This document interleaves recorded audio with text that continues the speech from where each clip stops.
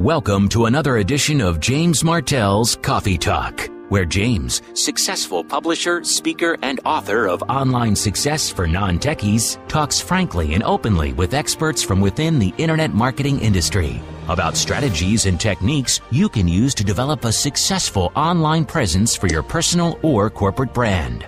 Here is your host, James Martell. Yes, and welcome to another edition of Coffee Talk.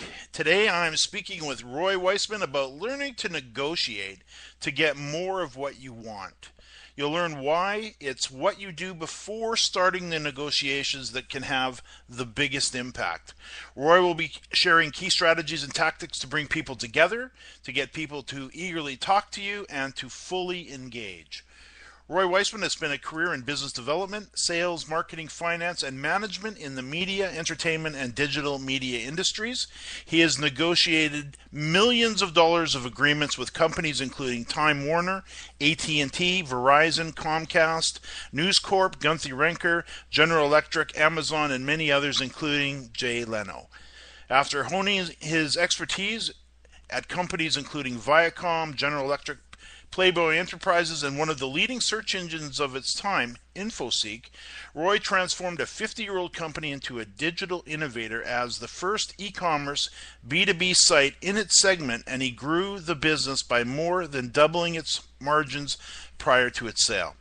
Roy teaches negotiations at Northeastern University as well as builds businesses online. Roy is an instructor here at the School of Internet Marketing, and he lives in New York City with his wife, Fran. Roy, thanks for joining me for Coffee Talk. Thank you, James. Happy to be here. Now, I have to ask, and before we get into talking about negotiations, and before we get into that, how are things today in one of my very favorite cities, New York, the Big Apple? Well, it looks like we're getting a white Christmas, even though Christmas was 2 months ago. They're having a little snow, but of course, in true New York fashion, it usually doesn't stick. So people make a big scene, we're going to have this huge storm, and then the next day you didn't even know we had snow. So we'll see if tomorrow we still have any, but it looks nice. I'm always amazed that the snow will even make it down between all those buildings. I guess it must. And do you ever get out to Central Park when there's snow around? Sometimes, but we have a park right across from where we live, a different park, a nice little park, but one of the boutique parks, so that's nice. So there's lots of parks in New York. You don't have to always get to Central Park, but Central Park is beautiful too. Always love that city. I've been there a couple times, as you know. We've had a chance to meet up, and it's an exciting, vibrant, and as the song says, a city that never sleeps, and it is so true. And I always look forward to getting back out there.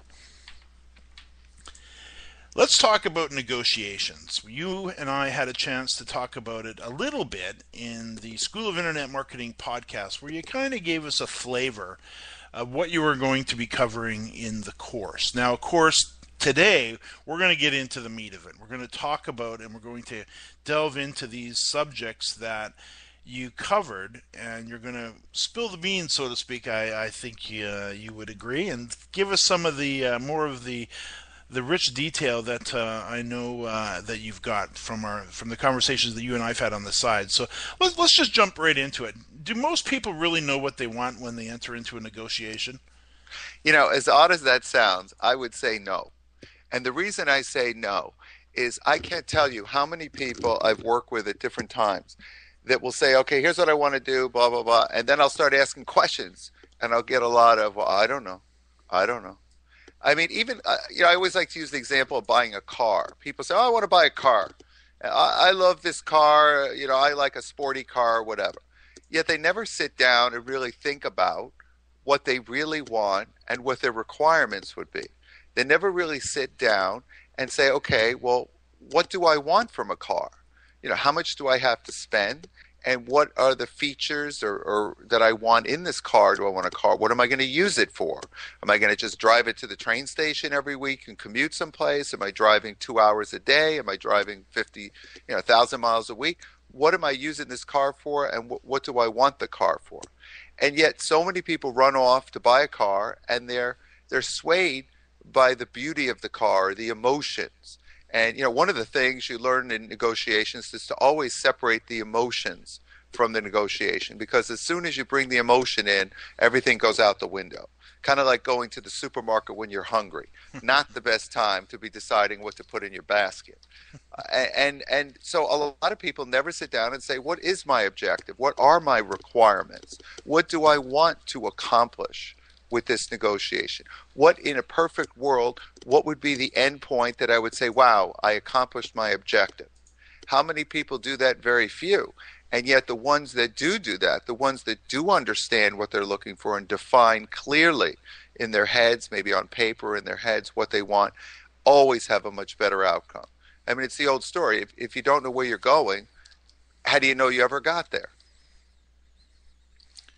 What's the difference? And I know you talked about this a little bit in the previous session.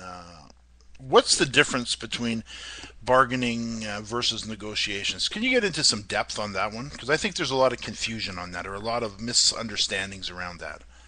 Well, technically bargaining is part of negotiations. Yet I think of bargaining as a minor, almost non-existent part, minuscule part of negotiations. Yet for most people, bargaining is negotiations.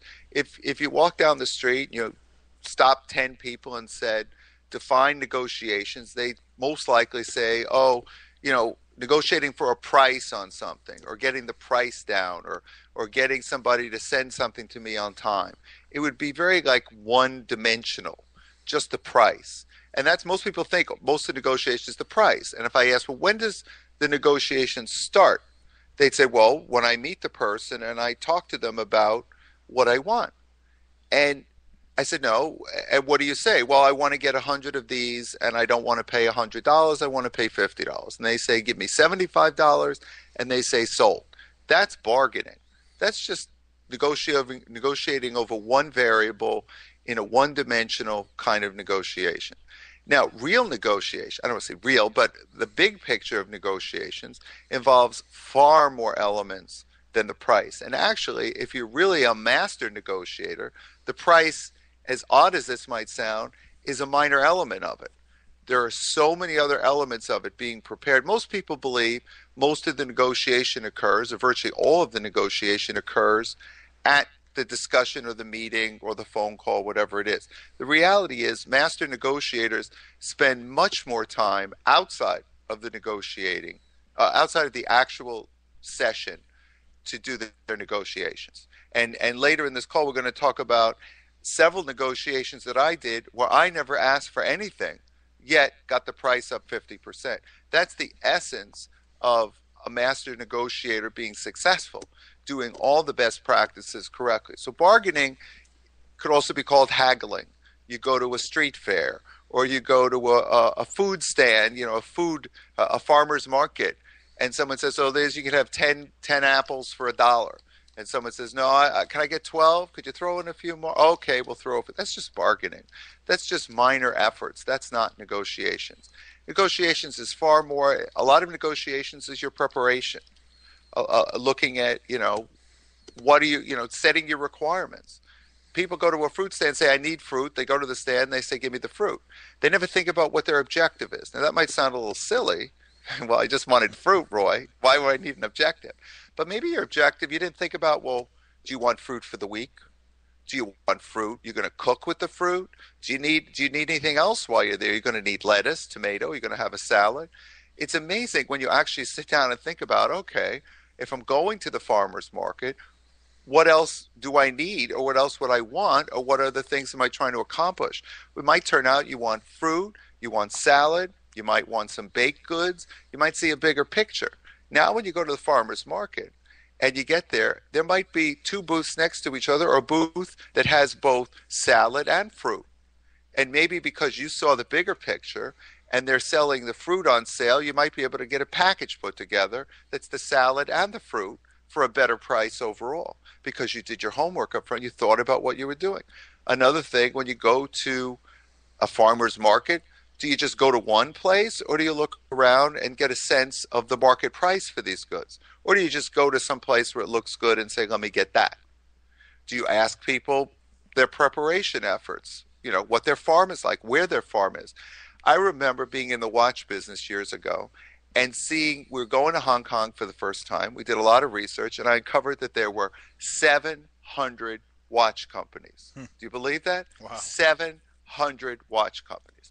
So we literally got a computer program to fax all 700 to get feedback on their pricing and other stuff to get prepared. Well, come to find out, as we delve deeper and deeper into our research and our homework up front, there aren't 700 watch companies. There is a much smaller number of actual watch manufacturers. The bulk of those people are selling other people's watches, and they made up a name for their company because they figure that most people who don't live there have no idea that there's only a core group of companies.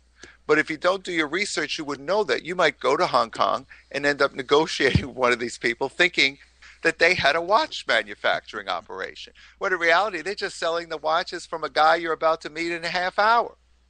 So it's, yet a lot of people go into a negotiation unprepared and just are bargaining. They're not negotiating. So let's dig into that then. The importance of doing your homework. Obviously, this is a very key component of your strategy. So why is it important to do your homework? Well, we'll go back to the watch example. When you're trying to buy watches and sell them on a wholesale basis, you're trying to find the best quality product at the best pricing, that's going to consistent supply, dependable supply, so that you can build a business from that. And had we not, that was part of the reason why when we were talking about going to Hong Kong, I said, I want to know every company there. And we went online and we looked up all the online directories. We made an Excel list of every watch company we could come up with. And that's how we came up with these 700 companies, which was kind of insane. But we did it because I wanted to make sure we're covering every base. Now, why doing that homework was critical. Had we not done that homework and we just went to Hong Kong and showed up at the trade fair, we would have had no idea that half the people at the trade fair aren't even manufacturers, that they're selling other people's things. So when you're buying from somebody who's selling other people's watches, you're paying a premium. You're paying for a middleman that you may not need.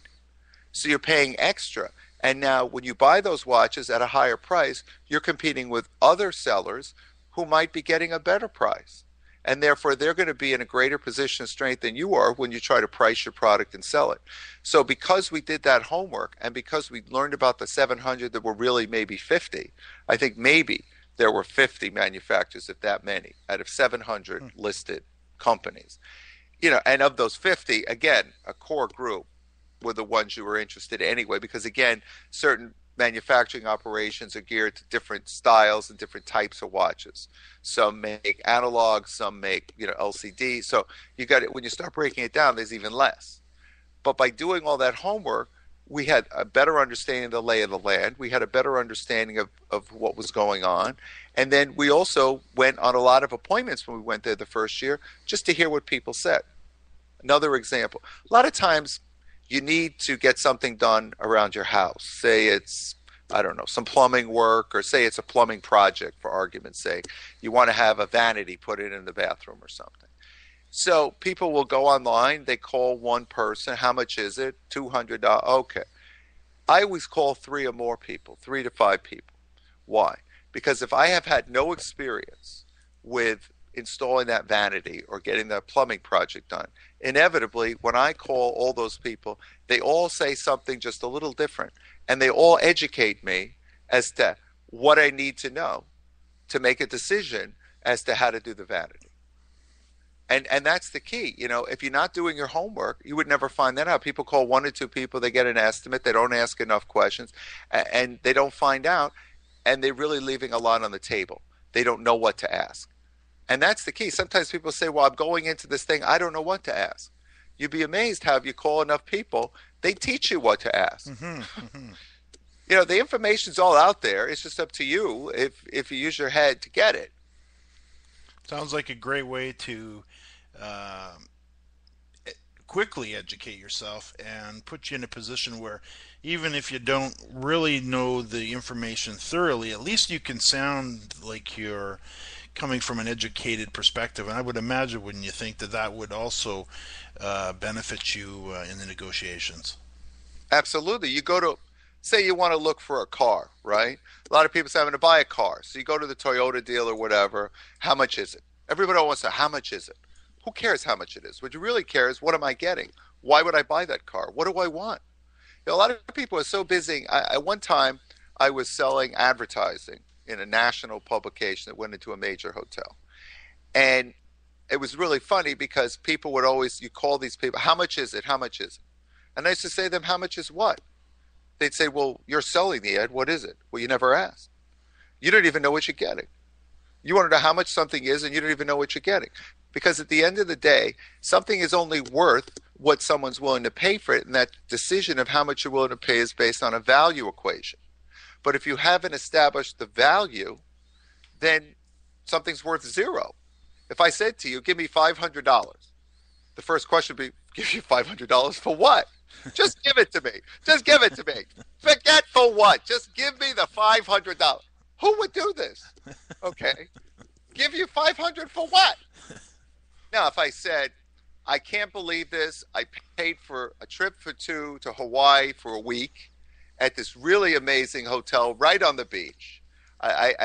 Between me and my wife, we were going to go. It's a $5,000 trip right out of New York. We got the airline. The hotel includes all the food. And I tell you this whole story, and then I say, look, I got to get rid of it. It's going in 2 weeks. Can you give me $2,500 for it? Well, all of a sudden, I've now established this enormous value. And if somebody has time to go on vacation and wants to go on vacation, they might say, wow, I'll take it for $25. I've established a value.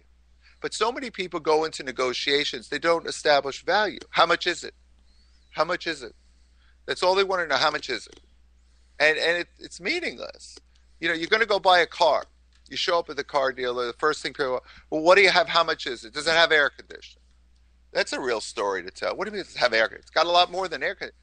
A good salesperson, when you go to a dealership, will stop you dead in your tracks and start asking you questions about, well, what are you looking for in a car? They'll start asking you a lot of questions. Well, what car do you have now? What cars have you had before? What made you choose the Toyota dealer? Why'd you choose this deal? They're trying to understand your perspective, and they're trying to help you do what you didn't do for yourself, trying to help you establish objectives and requirements. Because if they can establish your requirements and understand what you really want, you may not even know what you want, but once they help get it out of you and they put it on a piece of paper, now they can show you how they have the perfect thing for you. That's how to make it sound. You know what? In those dealings, people totally forget about the price. Then the price is only an issue of how much money do you have. It's never about getting the lowest deal because you're so excited that this individual has talked to you and better understood you. You're now excited. Yeah, we didn't even realize we're going to be driving at 4,000 miles a week, and he suggested this other car because it's priced better and it comes with these other features. And, you know, that's truly a negotiation because it doesn't feel like a negotiation. And some people think negotiation is adversarial. That's ridiculous. The best negotiations are collaborative, not adversarial. They're not the enemy. You know, they're trying to help you get a car. Sure, they make money on it. Big deal. Why, if they didn't make money on it, they surely wouldn't be working there. That's funny. That's funny you mentioned that because you're right. Anytime I walk into a car dealership, and we just bought a vehicle for Arlene not too long ago, a little Suzuki Grand Vitara, and I'm the guy that's avoiding the salesman. You know, so because I do feel it's a little adversarial. So expand on that if you would. Well, unfortunately, you know, I should go into sales training because unfortunately, so few people in certain positions have ever gotten any real training. They're just told, here's the job, here's the car, read the sticker, and sell some. And they stand there like waiting for whatever to come through the door. Yeah, and you feel like you're prey when you walk in. Exactly. So, and unfortunately, the salespeople have the same intimidation of you that you have of them. Have you ever heard if you're lost in the woods and there's some vicious animal, you know, they're as scared as you are of them? Yeah. The salespeople are just as scared of you as you are of them because they're worried they're not going to make any money. And they're living on a lot of these people are commission only. So they only survive if they get the prey for the day. And no one has trained them that they really don't have to knock the people down and bite their ear off to make any money. So admittedly, unfortunately, you go to a lot of these places, and the people who have never been trained or who don't understand it, unfortunately, approach it like you're prey. I have it's funny because I haven't bought that many cars, but when I go to buy a car, I go in like a conversation. I go in, what have you got? Why would someone, I ask them a million questions. Why would someone? Why am I not surprised? Oh, who would buy that? I ask people, what kind of people bought that car? Oh, well, families. Why families? Well, because the back seat is bigger and a lot of people have kids. And that's why it's 20% more. But if it's just, and then finally, after I ask them 100 questions, some of these people actually realize, geez, this person isn't so mean and rotten. They're actually a customer, and I can make money on them if I actually communicate with them in a civil fashion. Now, don't get me wrong, I'm not trying to indict all car salesmen by any means. There's plenty of great people out there doing a great job. So I'm just saying, unfortunately, there are as a percentage of the universe and the poor training and support that these people get at a lot of these dealerships, they don't have the skill set to understand how they could be 10 times more successful. And that's the thing. It's funny. Years ago, I was leaving a job, and my boss said, I want you to interview the people who are going to replace you and decide who you think I should see. And I'll never forget, this guy came in, and he had a really good job at a major company, and it was a marketing research job in marketing research. And our office, I had worked at a radio station, and they kept this office like at 40 degrees in there. It was like snowing in there in the summer. It was so cold. This guy comes into my office, and he was so nervous. I don't know if you ever saw the movie Airplane. Mm-hmm. You know the scene where at one point he's so nervous the water is pouring off of him? Yeah. Like a waterfall. This guy was sweating so bad, his shirt was showing sweat. That's how nervous he was. Why he was nervous? It was like crazy. And I finished the interview. I had to go for a walk. I was a wreck. I went for a walk. I'm thinking to myself, why am I upset? I'm not interviewing. But it affects the other people. How you behave affects the other people. So if the salesperson is relaxed and pleasant when you walk in, you're relaxed and pleasant. And it can work the other way around too. If you walk into a car dealership, you don't have to be intimidated with the salesperson. No one's forcing you to buy anything. There will be no guns held to anyone's head. You can actually come in and be friendly. And you'll be amazed how sometimes you'll relax them and they will behave better because you didn't come in like a customer. You just came in like a friend. I was thinking of a Toyota. I have no idea what I'm doing. And you just have a friendly chat with them like you would with a friend. I think it changes the dynamic. That's part of negotiations too. The body language, the attitude, the demeanor. If you go into something paranoid, the other person's paranoid. If you go into something, some people think, well, I'm going to go into a negotiation and I'm not going to tell them anything. So now imagine this. Your friend calls you on the phone and they say, you want to go out Friday? Yeah, I don't know. I'll see. Why are you going to see? I don't know. I can't tell you. And they act mysterious. Aren't you suspicious? Mm-hmm. You start wondering why they're acting so suspicious. Is it a surprise? No. I don't know. Have I done something wrong? Either you think you did something wrong, or you think the person maybe has a tentative appointment with someone else, and they don't want to say no in case the other one falls through, but they don't want to say yeah. You figure something's up. If you behave that way in negotiations, the other guy behaves that way. I mean, it's very dynamic. Everybody thinks a negotiation is this adversarial, savvy, shark kind of environment. If you want to be a shark, go ahead. They'll be a shark too. People don't realize the negotiation is like looking in the mirror. If you wear a green hat, they wear a green hat. If you don't want to say anything, they don't want to say anything. But it works the other way too. If you go in relaxed and friendly, they're relaxed and friendly. So go ahead. So I was just going to say, so let's talk about, because this is all very interesting. We've talked about bargaining versus negotiations, making sure you know what you want. You've talked about the importance of doing your homework, and this whole idea, I guess, building a case, isn't it? That's what you're really talking about, is building a case for, I guess, what they want. And in return, you're going to more than likely get what you want. It's just working together. It's collaborative. That's all it is. It's so simple. It's yet people think there's a big, mysterious, deep-seated meaning to this. The salesman just wants to sell your car. Some people think he's sitting there trying to charge you the highest price and stick it to you. Most people are not trying to do that. Most people want to look themselves in the mirror and be proud of what they do for work. They're not all trying to stick it to you. And it's not that they have a scam going. On the other hand, part of the answer to avoiding getting stuck at two is what we talked about before, doing your homework. If I wanted to buy a car, say I wanted to buy a Toyota, I'd go to 3 Toyota dealers for the same reason that I said before. Find out what everybody says. Find out which ones, because I have no idea what I should be asking to buy a Toyota. I'm going to let them teach me. And they're going to do it for free, and they're going to be very thorough. And then I'll meet 3 different salespeople and get 3 different environments and find out all the issues that I have to consider. And everybody will approach it just a little differently, and I'll become an expert at buying a Toyota, educated by the 3 dealers that I visited. So I just want to finish. So if everybody's so busy being concerned they're going to get scammed, they don't want to say anything, that's absurd. If you don't do your homework, you deserve to be scammed. I don't mean that in a bad way. I'm just saying, if you don't do your homework, what do you expect? To get an A on the test? So how can, and you mentioned this earlier, how can someone get, how can you get someone to increase their offer without asking them? Well, it comes down to all the best practices we're going to cover in the course. I won't tell everything.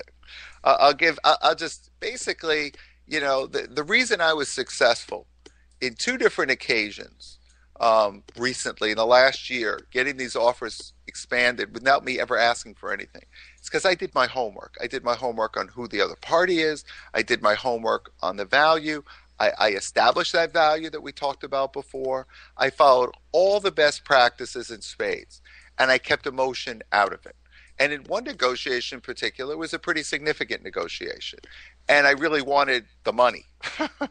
However, I also recognized that if I didn't follow my own rules, I was going to cost myself a lot of money. And it's really hard sometimes when you're doing these things. You feel like you should just say yes. You feel like, oh, I'll just say, okay, why can't I just ask for something? And it's hard.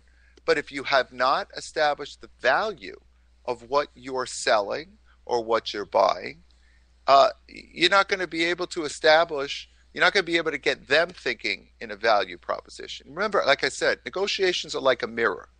The other party responds to your behavior.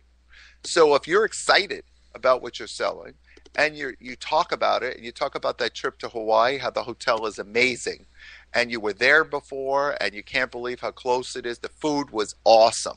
If I went on for 20 minutes about that Hawaii trip, I could sell it at cost. I might be able to sell it at a premium, because somebody would be at the edge of the seat, just falling out of their chair, ready to, I gotta go, whatever it costs.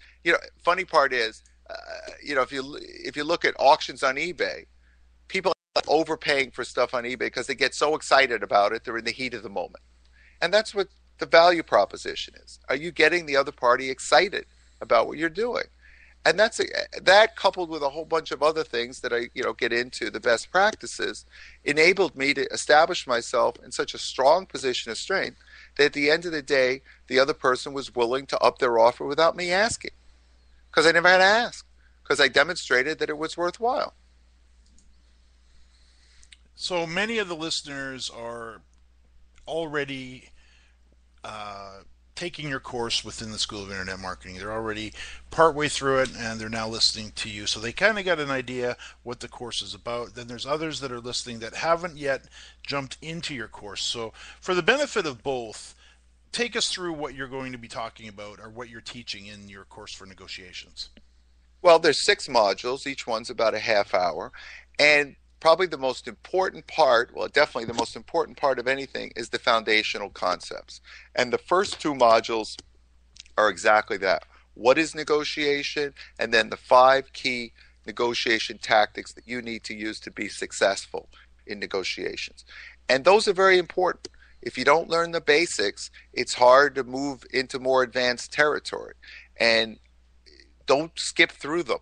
When you listen to module 1 and module 2, you might want to listen to it 2 or 3 times.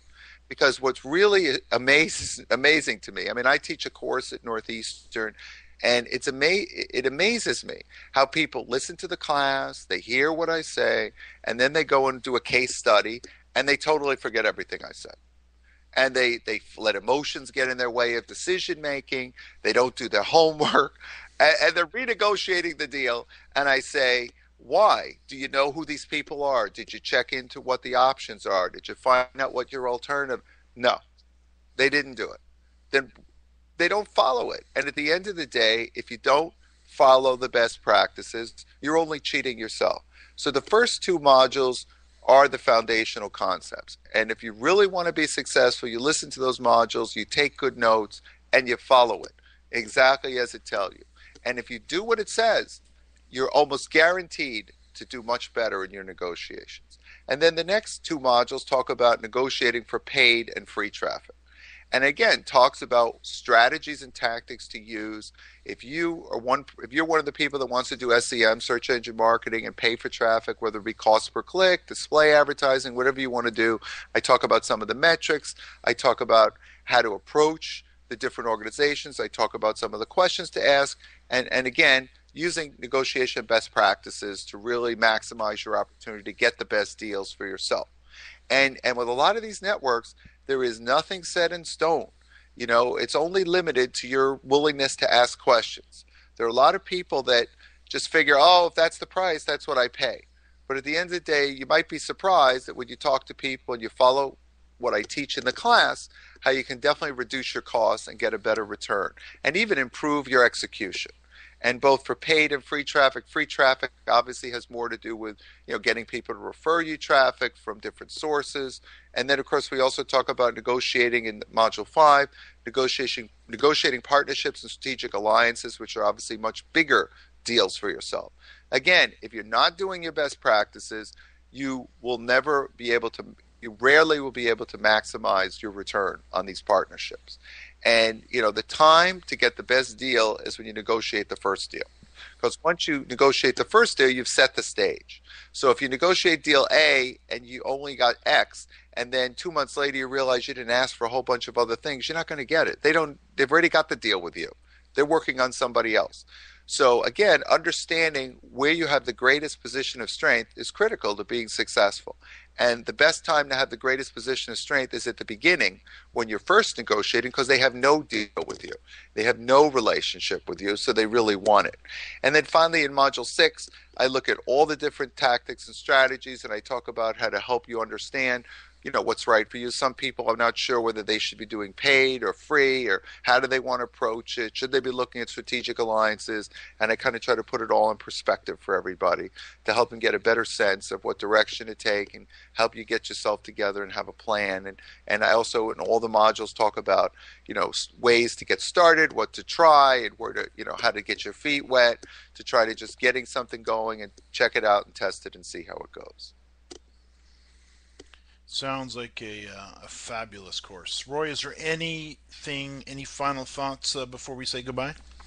It's funny. I think a lot of people think negotiations, I know that. It's like marketing. I know that. Yet it's amazing how much you can learn and how much you don't realize you're leaving on the table. When I had my watch business and I bought this company, a wholesale watch company, I was able to, in a short period of time, relatively short period of time, more than double the margins in that business from 22 to over 50%. And I did it by spending a lot of time understanding the audience, the customers, the markets, understanding what's going on, doing the homework. And it's no different in negotiations. You would be amazed at how much money you're probably leaving on the table, how much extra you're spending, it's not just money too, especially if you're negotiating with an ad network. So these people you talk to might know strategies and tactics that could get you far better return for a less cost per sale. But if you don't know what to ask and you don't know what to do, you miss that. And there's a lot of information out there that unless you learn how to approach things in a disciplined, consistent fashion, You leave a lot on the table. And I learned in the watch business, I was able to phenomenally increase my profits. And it's a lot more leverage when the same dollar makes you 50 cents than when it makes you 20 cents. That's a lot more leverage, a lot less work, and you make more money. And my goal in life is to work less and make more. And that's what negotiations is all about. Roy, thank you so much for joining me for Coffee Talk. Thank you, James. It's been wonderful. To learn more about James Martell, the School of Internet Marketing, and how you or someone on your staff can quickly and easily learn how to develop a successful online presence for your personal or corporate brand, visit theschoolofinternetmarketing.com. That's www.theschoolofinternetmarketing.com.